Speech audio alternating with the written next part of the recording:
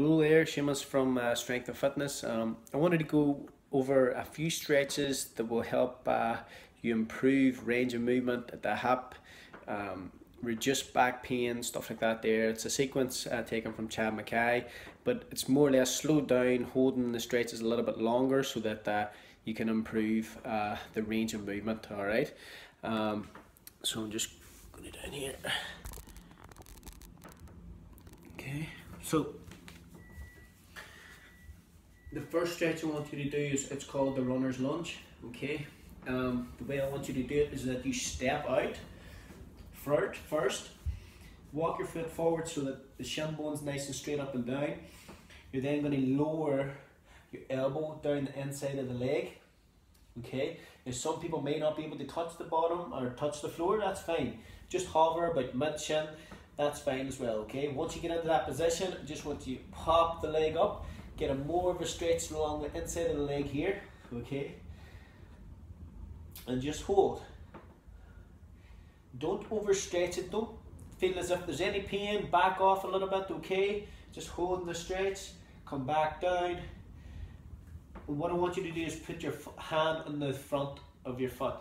Keep it flat on the ground, you're going to straighten the leg out. This is to stretch out the mid of the hamstring, alright? Just from here. And then you're going to come up, point the toe up and back towards you. Again, back the hamstrings. You may get a little bit more of a stretch in the calf if you're tight there, okay? And relax. So you can hold these stretches anywhere from 30 seconds to a minute. I'm just showing you them very quickly, okay? Next time is, so this is the position that you would be in the runner's lunge from the front view. So I want you to bring your foot across your body. Walk your hands until your knee hits the ground, keeping your foot up so the shin bone is going straight across your body, not back in like this here. It's not the intention that I want you to for the stretch. Keep your foot up and don't have your hips rocked back like this here. I want you to square everything off, so sit nice and upright. Okay, and slide the back leg back. From here you should get a nice big stretch in your glutes and your backside. Okay, sit in that nice upright posture, and then if you can, walk your hands forward, relax into the stretch, focus on your breathing. Every out breath, you should go that little bit further and deeper into the stretch. Again, if it's uncomfortable, tight and sore, ease back a little bit more. If you do this here regularly, like every other night, then the range of movement will improve, okay? Come back again. You can do exactly the same on the other side. Lunge forward. Now you'll find probably that one side of your body is more flexible than the other, but I want you to work your leg, work your hands, elbows down towards the foot, and then towards the ground.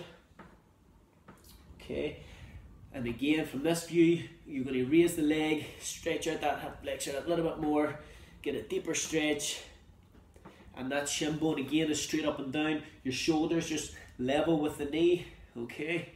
That's what you're aiming for.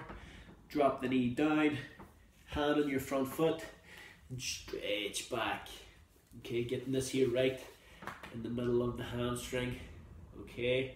Then you bring your toe up, stretching the back of the leg right under the calf muscle, depending on how flexible you are, okay? If you can, sit upright, keep the back nice and straight, and go deep down into it that way. If you start to hunch over, you get a, well, you in fact get a better stretch if everything's nice and straight, okay? Now, in that position, bring your foot across the body, walk your hands towards the ground, your knee's going to hit the ground, okay? Holding your foot, you're going to stretch that right back. Again, nice upright posture, keeping that foot nice and up, nice and square, dropping that hip down and leaning forward into that stretch. A simple few stretches just for you to do every other night. The next video I do, we'll talk about trigger points and foam rolling, okay? Right out and focus on your breathing. Okay. Thanks for watching.